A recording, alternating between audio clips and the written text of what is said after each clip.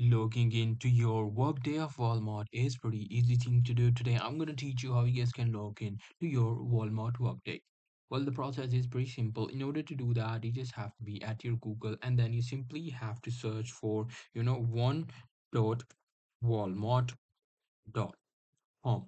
Now you just have to search for that, and then you have to go to the first link, which should say one dot Walmart dot com. Now, after click on that, you will be at this page. Now, in this page, what you have to do is you just have to click on this top right corner to click on this login. So as you guys can see, I'm already logged in, but you just have to log out. And then once you log out, you will easily be able to, log in here, right here with your ID of your Walmart.